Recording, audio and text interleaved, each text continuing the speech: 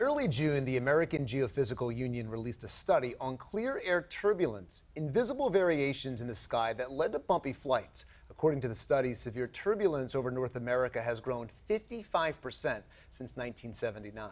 In addition to that, they say even moderate turbulence has also gone up 37%. The researchers say climate change is to blame and that warmer air from carbon emissions is increasing wind shear in the jet stream, meaning the air is moving more. Michigan Representative Haley Stevens introduced a bill to Congress to study the turbulence and ways to keep airline passengers safe. She is here tonight joining us live in studio. Thank you so much. Thank you for having me. So let's get into it. Tell us about this bill. So we are in the Congress reauthorizing the Federal Aviation Administration Act. So we're doing the big bill to make sure that the FAA has the funding it needs to succeed. And as part of that process, I'm on the Science Committee. And a lot of people think, well, FAA goes through transportation infrastructure, but the Science Committee oversees the research and development effort. And so my legislation that already passed committee is one, requiring the FAA to study this, give them the support to study it, and then also give them the measures to track turbulence more. I got to ask an FAA administration official in committee about this, and they said, it's kind of difficult to track.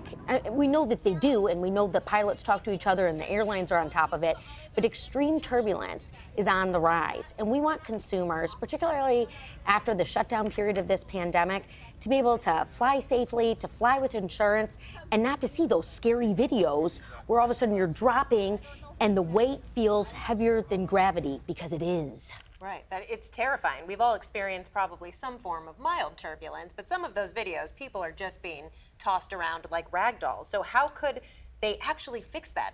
What is the potential solution that they might find here? Well, one thing that I've learned is that it could be flying at different altitudes, finding new levels to fly on, finding better ways to detect, because right now the clear air turbulence comes out of nowhere and it wreaks havoc. And all of a sudden you're there, you're enjoying your flight, and then the next minute, you're kind of praying for your life.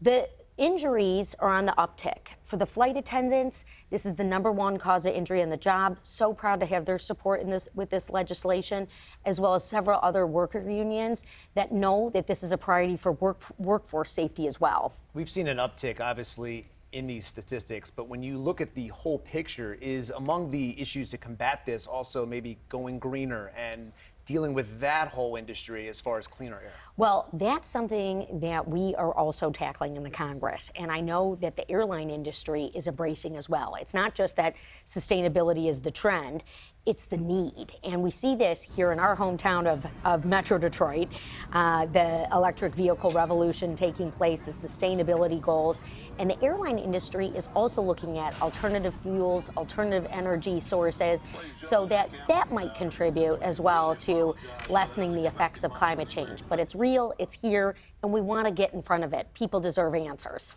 So what would something like this cost, and is this a bipartisan issue? It seems like it might be. Well, it passed bipartisan in committee. And I'll tell you, it was a really great day. I got to introduce the amendment. The Republican chair from Oklahoma, who's actually been a great partner on some of the sustainability efforts in the Congress. They'll never tell you when we're working together well, but we are. He helped me introduce it in committee. It passed, and then we're going to go forward with the full FAA reauth. The thought is do we stay at last year's funding or the year before?